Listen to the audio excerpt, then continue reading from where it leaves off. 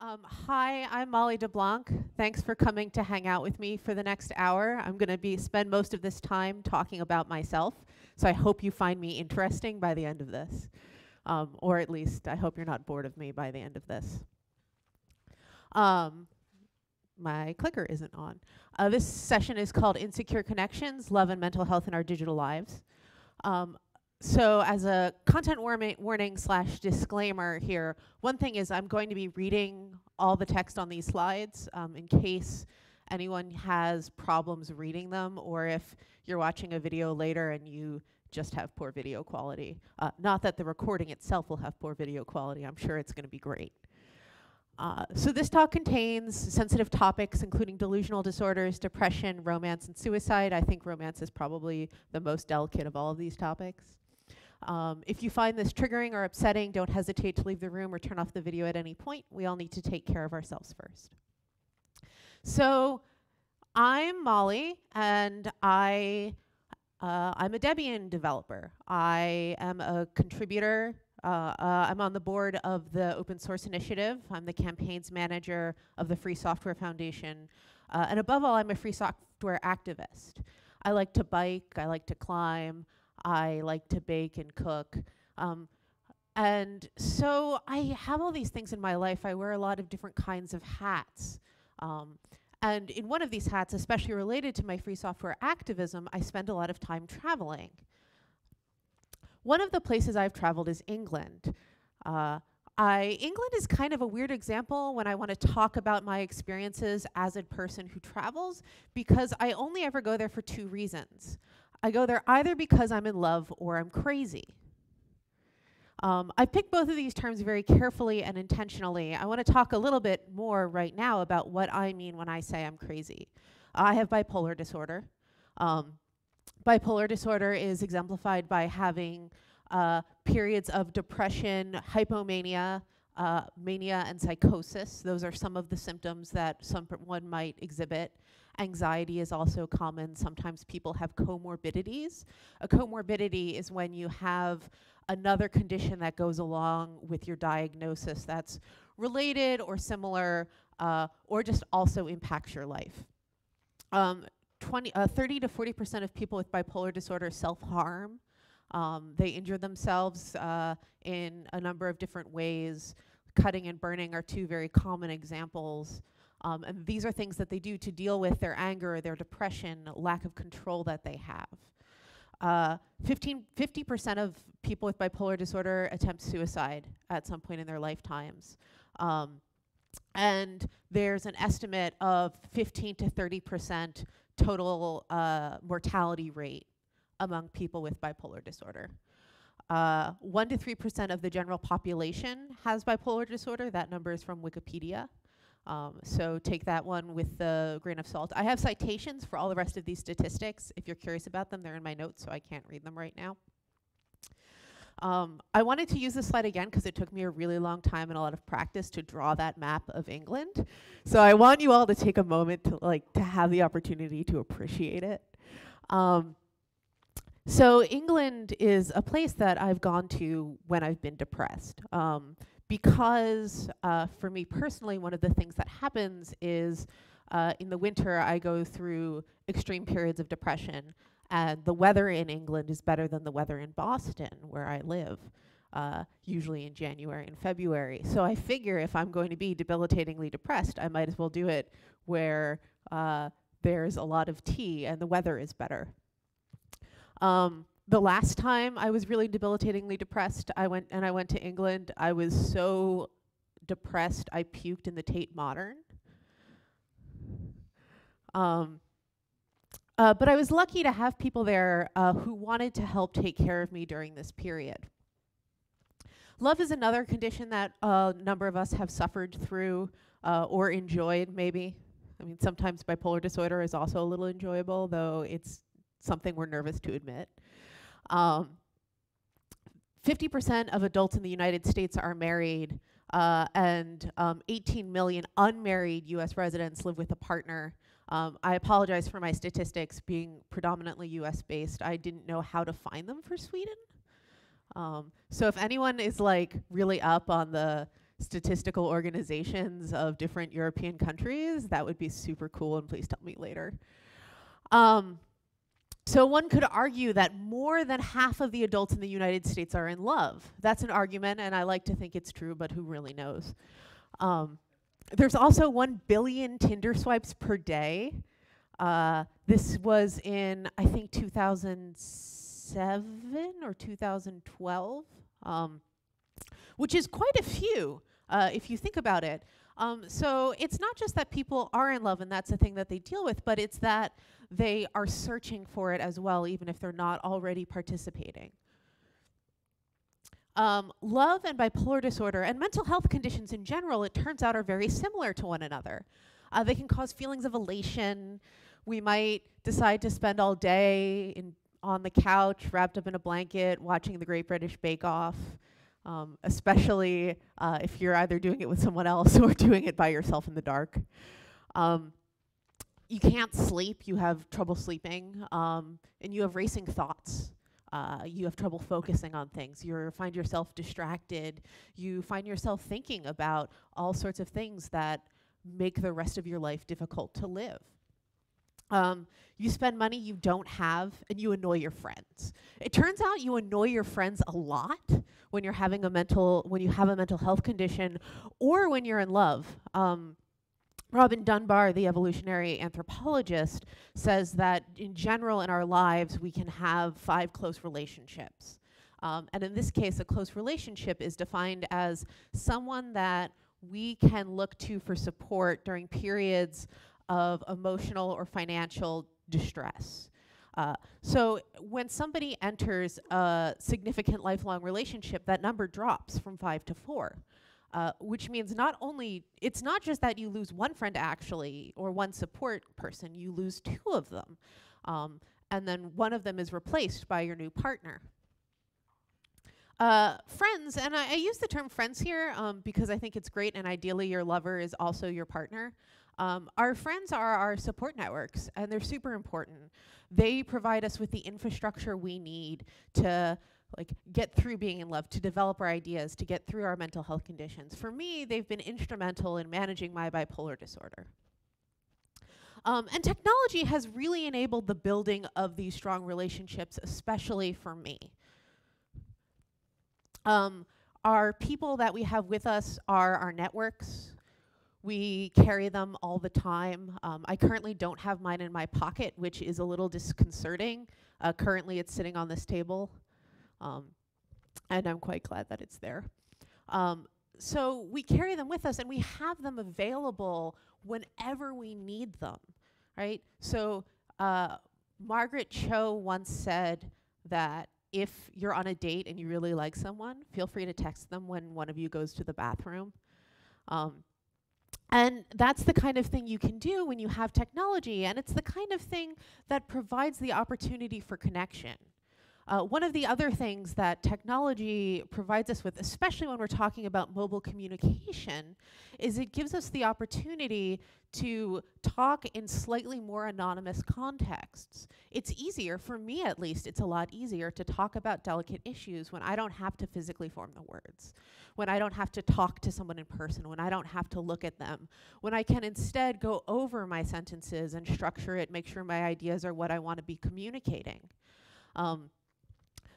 There's an organization called Samaritans. They provide suicide helplines. One of the things that they've also been experimenting with is by providing texting services. And these texting services, I don't know how successful they are, but I think the idea of them is just so delightful because it gives people the opportunity to participate and to reach out without having to make a call. And people being interested in making phone calls is something that is decreasing. Fewer people are interested in talking on the phone than they used to. Texting Samaritans, access to it. It also just lowers the bar because texting is a lot easier. You can do it while doing something else. It doesn't have to be controlling all of your time. But also we've created a society Well, we've created societies where it's much more acceptable to take your phone out in the middle of a conversation and share a little something to someone else to check the time. And in that case, it's also pretty easy to text someone or to text a helpline and say, hey, I'm having some trouble right now. Can you come pick me up? Can you help me? Can I know that you're there? A personal example here is one time I was at work and I started disassociating. Disassociating is when you stop feeling connected to your body and you start feeling more as though you're watching it happen. When I disassociate, I begin to lose the ability to talk. So for me, it was really great that I could take out my phone and I could text one of my friends and ask them to come pick me up. So our people form our networks provide us with the things that we need. This is actually a model of my network. I think group chats are really amazing and provide a great opportunity for us to be connecting in more ways. So two tools I use personally are Signal and WhatsApp. I actually am not using WhatsApp at the moment. When I drew this, one of my support systems was on WhatsApp, and in fact, at a time refused to be on Signal. But that has since switched, and now those communications are through Signal instead. So one of the things that WhatsApp and Signal both provide is they provide us with encrypted communication. They create these special kinds of spaces where we can be communicating with one another because they're providing us with a unique set of tools. These tools create safe spaces, right? They create spaces where we can say with confidence that the things we're communicating with one another are being protected. Something I particularly like about Signal is disappearing messages. I'm surprised that I haven't heard more about disappearing messages being used for sexting, but I think that's really the future of it. Disappearing messages allow you to set a time limit before a message is deleted, and actually you can delete a message after you send it at any point, whether you want to remove it or whether you want to remove it from posterity, or whether you want to just kind of try to make sure that the other person doesn't see it in the first place. So those are two really great tools provided by Signal. And one of the things that I think personally is really great about Signal is that it's a piece of software that respects my rights as an end user, which I'll talk a little bit more about later. So I like to think of my group chats especially, but my conversations in general, as being in these cozy little places. Maybe there's a fireplace, we're sitting around in chairs. And I know that the things I'm saying to people are just between us.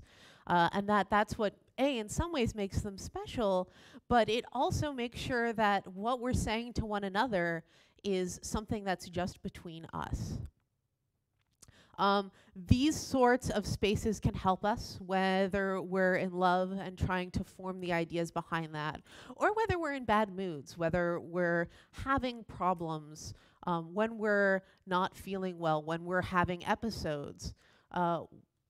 Someone I know was going through a manic episode, and during this time, the rest of their support network formed a Signal group chat, which enabled us to coordinate different points of care to make sure that they weren't alone, to simultaneously all check in with one another about what was going on and about the health status of this person that we cared about.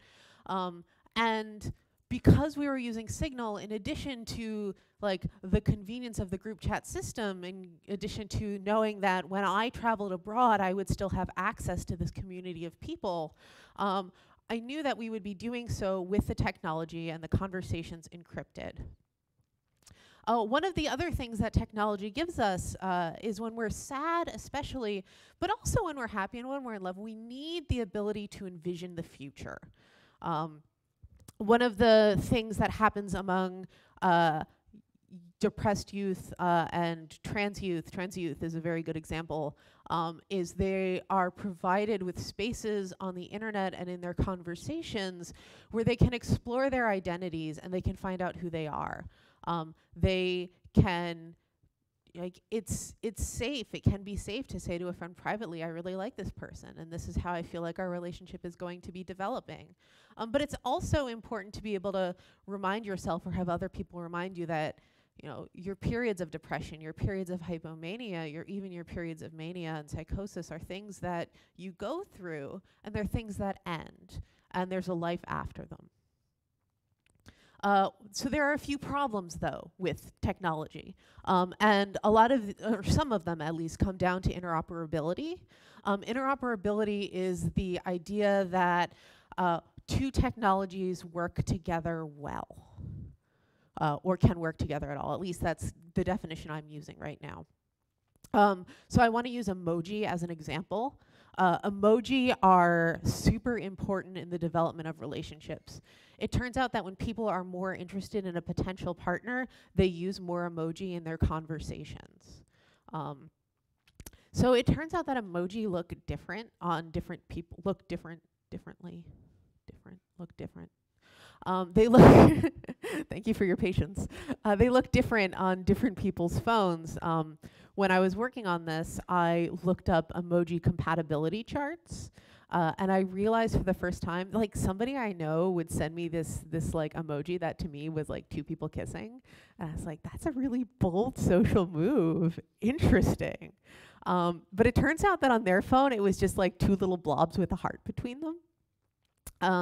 Another case is I have a friend who would send me this face that always looked embarrassed to me, and I just thought, oh God, I said something terrible and I made them uncomfortable. But it turns out on their phone it was like this big happy smile, and that for them it was sharing, like, so in both of these cases it's people sharing different kinds of emotions that we can't interpret because we're having this issue with the interoperability. There's also interoperability of file types. I know someone who had a brain injury. A brain injury is like serious trauma to your brain. Different kinds of side effects that you get out of it is you can have personality changes. You can become angry regularly all the time. You can depression is super common, the development of anxiety. But one of the biggest, most common things that happens is you lose memory. Like, you become unable to build new memories, or you have trouble remembering things from the past. So this person I know, what they did was they had an iPad, and they used their iPad to remember everything. They used it to keep track of the times that they needed to take their medication, when they were supposed to eat meals, because knowing when you're hungry might not always be the easiest thing. Knowing the people in their lives when people were coming to visit, but also like just kind of keeping track of everything going on. So when they updated their iPad, which I don't remember if it was a forced update or an optional update, but there are more forced updates these days. They lost the ability to access their note files. And these note files had been what they'd been using to build themselves, to remember themselves, and to have a strong interaction with the rest of the world. So there are some other ways that technology comes into play in our lives, especially in building relationships. If you've ever watched something with somebody else streaming, suddenly you're building a relationship and a shared experience around a technology. If you're doing it where you're in two separate places, especially if you're trying to sync your videos by starting them at the same time, for example, then you're dealing with another layer of technology fitting into the conversation when you're looking at the security of your internet connection, whether that's working, when you're dealing with lag times, or when you're dealing with like small differences between how your web browsers are working. What somebody I know did to try to compensate for this is he developed a piece of software that worked with VLC Player to sync two editions of VLC so that one person could pause it, and that would also pause it on the other people's screen, and this worked in both directions. So it turned the remote viewing experience from something that you kind of had to try to make work together to something that actually just worked. It created for them a new type of shared experience that made them feel more personally connected to one another. Buying people presents or buying things in general is something that many of us do significantly online. I know I don't really like going to stores, so I enjoy being able to use online tools. Recently, I wanted to impress someone by picking out the perfect book for them. And I was like, I'll get them an ebook because that will be better. They live in the UK. This is a very important detail in this story. So I purchased a ebook on Amazon, and I really don't like using Amazon for many reasons, including but not limited to, I know that their ebooks all have DRM on them. They have digital rights management or digital restrictions management technology that encumbers and prevents access to them over different times. So I bought this book and I had Amazon send it to this person, and Amazon said, oh, well, actually, they can't access it because you bought a US edition and not a UK edition. So I thought, okay, I'll buy a UK edition instead. Like, this is annoying. Actually, even before I bought the UK edition, or I went to do that, hint, something happens there. Before I went to buy the UK edition, I was talking with the customer service people at Amazon, and they said, oh, well, what we can do instead is we can give you a card, like a gift card, and you can use that gift card, like you could give it to them or you could use it yourself. And I thought, okay, well, I can give them this gift card, and that's at least me kind of participating in this process a little bit still. Like, I don't like giving gift cards, but it's better than nothing here. So it turns out that they actually couldn't use the gift card either, because the gift card only worked on US Amazon. The gift card was in USD. So that didn't work. And then I thought, okay, now I'm going to try to just buy the book on UK Amazon. So I go to do that, and it turns out that if I'm logged into Amazon, I can't even view what ebooks are on the UK site because I can't purchase one from being outside of the UK. And what's interesting is for some reason I have a UK Amazon account. I don't know why. Oh, it is automatic? Oh, I thought it wasn't, and it was like really cool that I had done this thing. Well, that's boring. So I log in, but I can't view the prices of ebooks. They don't show up at all when I look for them. So I have to open up a private window to find the prices of ebooks, and I can't purchase one without logging in, and once I log in, I lose access to that. So suddenly my options are ask somebody else to do this, give up, or try to figure out another financial exchange. So in the end, I purchased a gift card for the exact amount of the books. And because this was for a British person, it was a little embarrassing because now they knew exactly how much the gift cost. And while that's faux pas in many places, I'm under the impression that talking about money in England is like especially bad. No, I see a head shake there, so maybe not. And this was a problem that I had, and this was this long, drawn-out process that really came down to the fact that I couldn't purchase this book, I couldn't download it myself, and I couldn't send it to them through any medium, and this was because of the restrictive technologies that had been placed on the file. Something else that we do for each other is we build playlists. There's like the modern mixtape that we make for each other, where we make a playlist in something like Spotify or YouTube. And when we do that, we're putting this gift we have made for someone in the hands of a company, of another actor, who now has the ability to take that away from them at any point. It has the ability to take down the videos or the songs, to cycle those things out, and to remove your opportunity to share this thing that you built with another person. I actually still have the CD at my parents' house of the first mixtape somebody ever made me. And if I want to go through the nostalgia of being 15, I don't know why anyone would want to remember being 15. But if I want to do that, I could listen to it, and I could either do that from the perspective of like, oh yeah, these songs were great in the early 2000s, or I could do it from the perspective of like remembering what young love feels like, remembering that excitement of this kind of gift.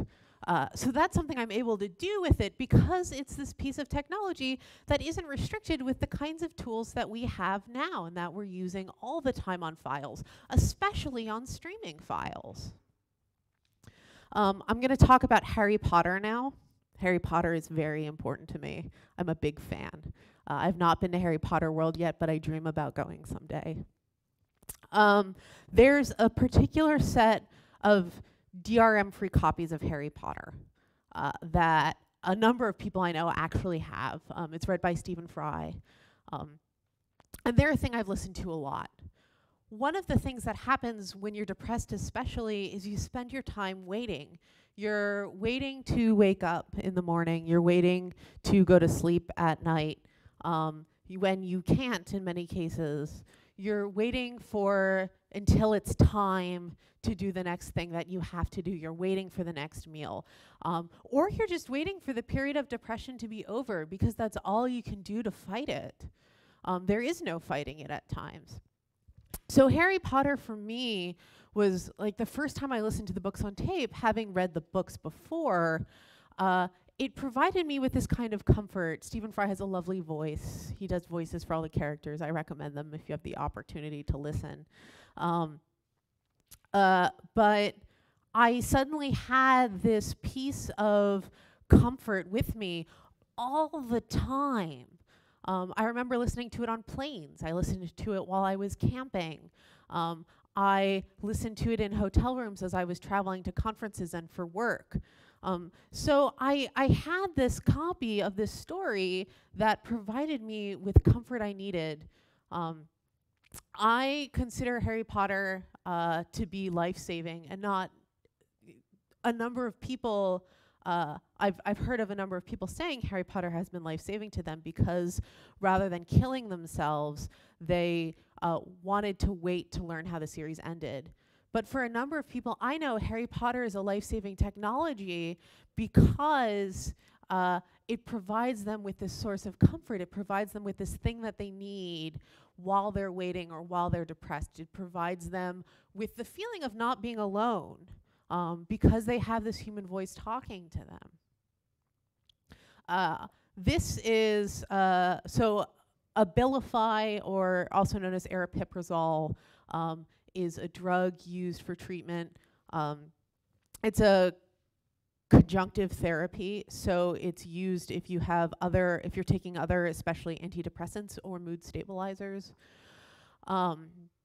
And when you are taking Abilify MySite, you have, well anyway, so Abilify, or Abilify is the regular one. Abilify MySite is a digital drug.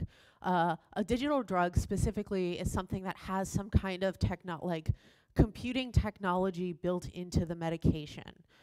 In this particular case, there's a sensor on it. So when you take a pill, the sensor becomes is metabolized as well during the process, and you wear another sensor on your body, so that sensor picks up where in your body and where in the metabolization process the Abilify is at. Now, that then talks to an app, and your doctor has access to the information in this app. There are lots of problems with this, it turns out. And I don't know how it's been tested in the field, but from a conceptual standpoint, what we see with something like this is we see a possibility for an insecure space between what's being communicated. You're seeing a lack of data control. And you're seeing this especially like around something that is hugely stigmatized, right? When people, well, when some people, some types of people perform violent like publicly violent acts, their mental health comes into the conversation. They talk about whether they are medicated or have been medicated. You can lose relationships with people. I know a number of people who have had marriages and romantic relationships of all types end and break up because of their mental health issues. So suddenly you're putting this thing that lets people know one of your biggest secrets, if it's a secret, but lets people know one of those like really intimate things about you, it's putting it out into the world into a way that you have no control over. And to me, that's really scary. So a lot of this stuff that I've been talking about comes down to privacy. Right? So when we want to build our private spaces, whether we're talking about the privacy of our data, the privacy of our bodies and our bodily autonomy, we're looking at what enables that. And what enables that is security. Right? So when we have ways that information is being communicated across systems, across computers, between people, between organizations, we need to know that it's private, and the only way to do that is by knowing that the way it's moving is secure.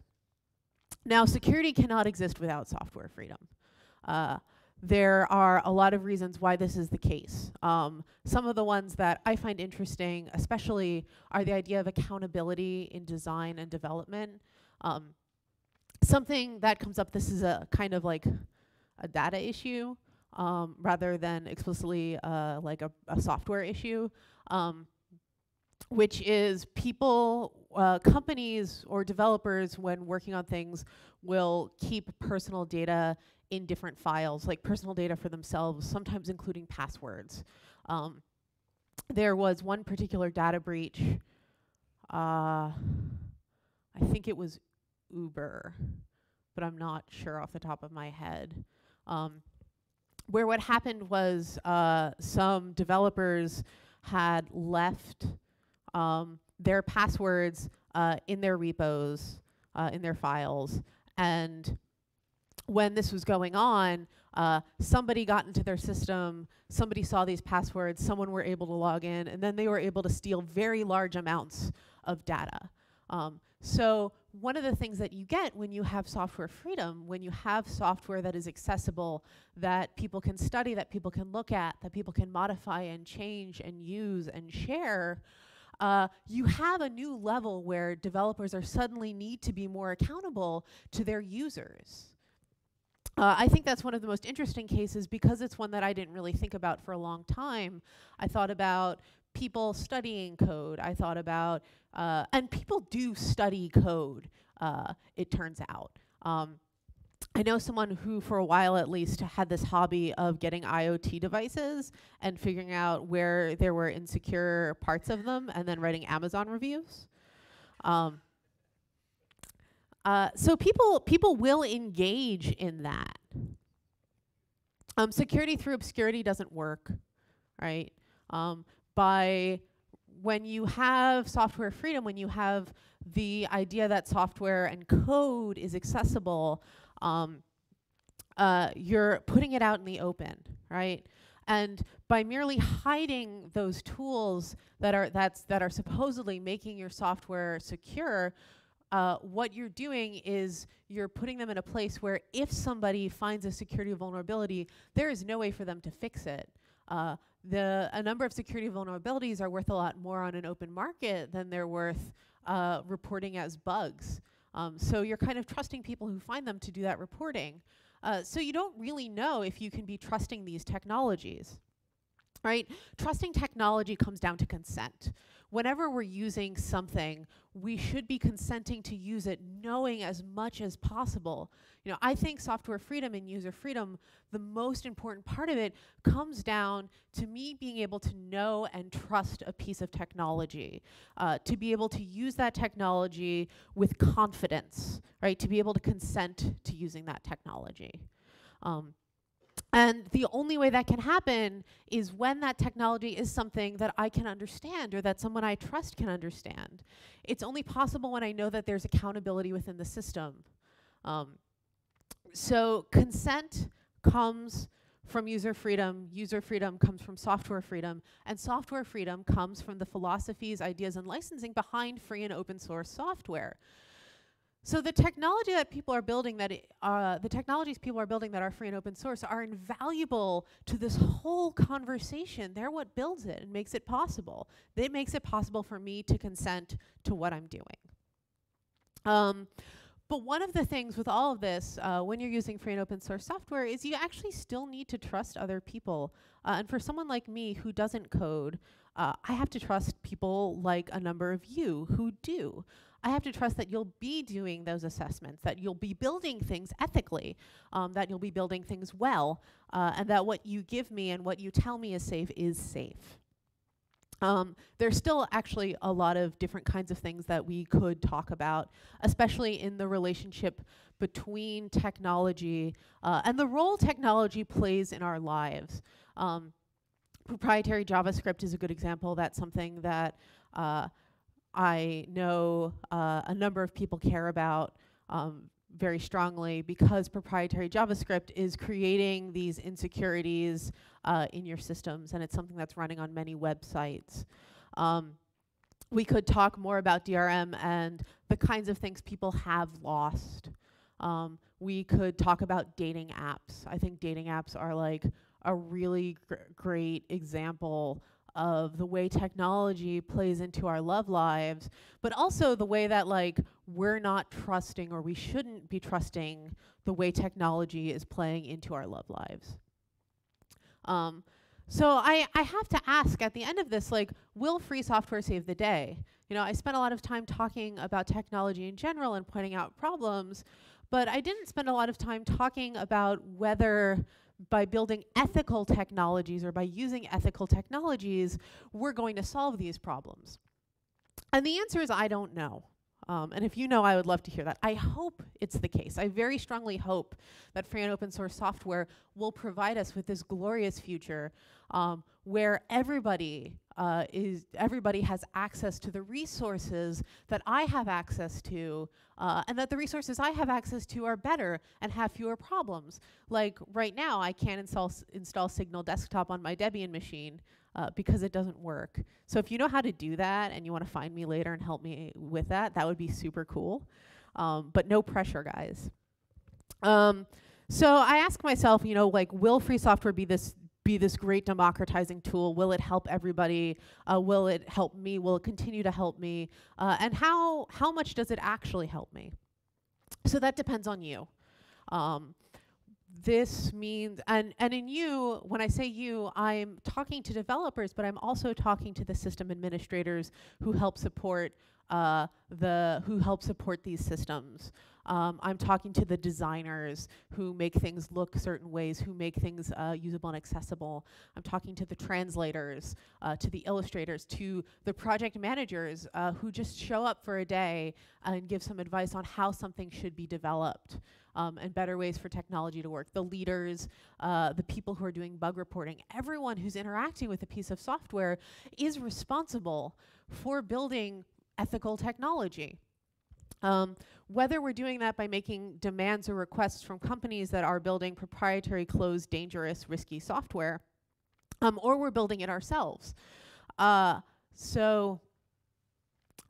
things that you can do is you can think about, when you're building something, don't just think about your own needs for it, and don't just think about what the requirements are for it, but think about how it fits into a narrative of ethics. Ask yourself, how does this help people? Who is using it? What kinds of needs do they have? I want you to think about me and how security and privacy are really important to me, how having adaptive technologies that are easy for me to use are really important. You know, when I have a psychotic episode, when I have an episode of disassociation, I can't easily communicate with people. So being able to quickly type something or to quickly send a message is great, right? When you're looking at people who want to communicate with one another, whether they want to send pictures, think about how those things are being moved around.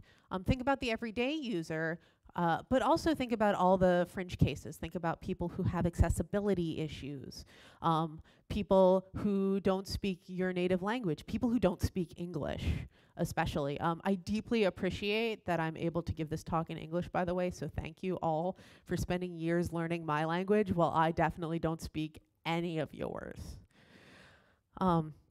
But this is also about you because you're someone who knows about ethics and technology, because you've thought about the ways that these things fit in together.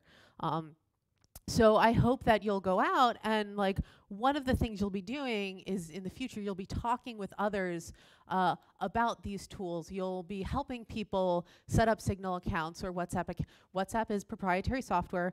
I know this. It uses the Open Whisper Systems encryption tool, which at least is something. But I will only recommend Signal because it's free software. So, like, help people set up these tools, help people understand their technologies, and talk to them. Talk to companies, talk to your employers, use the tools that you have available to you to make sure that the things that you're building are not just ethical, but are taking into account all, like, the huge range of needs that come from different users. You know, it's our job to raise awareness because we know what's going on. It's our job to talk to others. And it's our job to, like, it's our job to be building this future together, right? We're doing a great job. We have built amazing things. We built incredible things, right? Free software is in space. How cool is that? Like, my favorite Debian anecdote is that the International Space Station has been running Debian. Like, that's so cool. But also, it's really cool that I have IRC and I can talk to my friends all day long, and that I have Signal and I can talk to them about terrible things.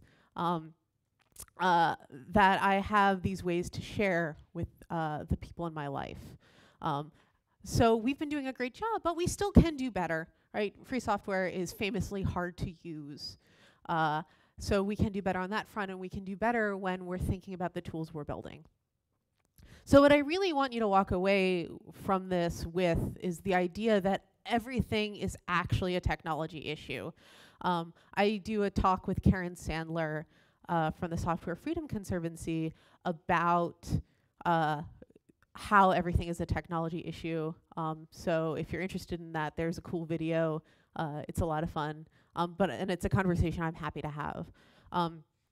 So I want you to have this idea and this understanding that things that we might not think about as ethical technology issues, things that we might not be thinking about as free and open source software issues, in fact are, because technology is extremely pervasive.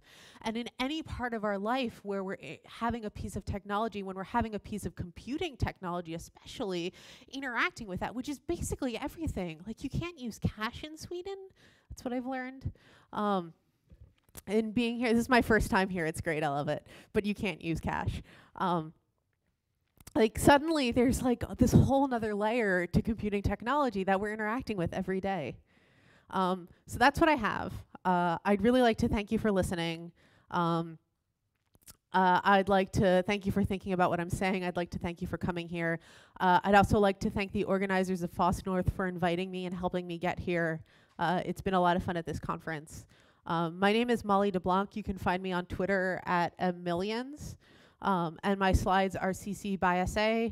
Some of these slides are already available on my GitLab account, and this will be up soon. So that's what I have.